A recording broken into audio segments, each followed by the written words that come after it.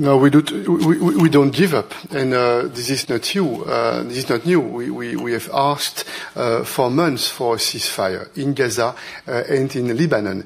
And yesterday we had one more occasion with the Gulf countries' leaders to address the situation in the region, to discuss what are the concrete actions we can try to make or to initiate in order to have a more positive impact. And I want to share a few words with you. First, we all agree that what is going on in Gaza from a humanitarian point of view is a catastrophe, is a disaster, and we have a collective responsibility to exercise our influence in order to try to convince that more humanitarian access, this is needed and this is urgent. It's one first element. We are exactly on the same page, and you know that the EU, together with our member states and together with the UN agencies, we are doing a lot, and we are doing what we can do to try to provide more humanitarian support to the people in need in Gaza. Point one. Point two, we want the respect for the sovereignty and territorial integrity of Lebanon, and we want the respect for the UN resolutions regarding Lebanon. And that's why I repeat again that today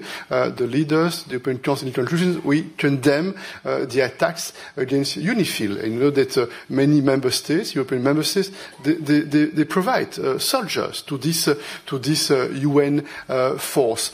And point three, I want to be clear that yesterday we had a frank exchange of views with our colleagues from the GCC that in Europe we have a serious problem with the role played by Iran, because we can see how Iran is a threat, a nuclear threat on the one hand. Point two, Iran does not accept the existence of Israel and wants to destroy Israel. We cannot accept this Iranian behavior, and Iran is using proxies to destabilize the region, and that's why our position.